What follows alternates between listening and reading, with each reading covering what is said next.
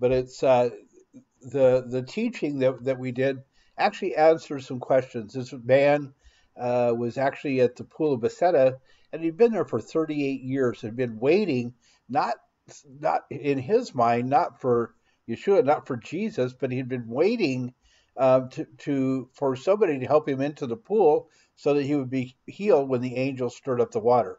And so when we look at this, and we look at what was going on and so forth at the whole thing,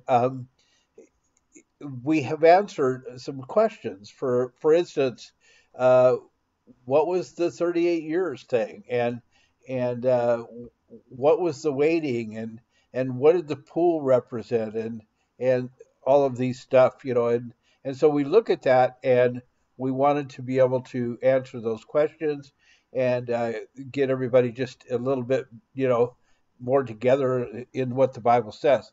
So enjoy this time, and actually the title in this short is actually where you would look to go to the teaching in the book of John.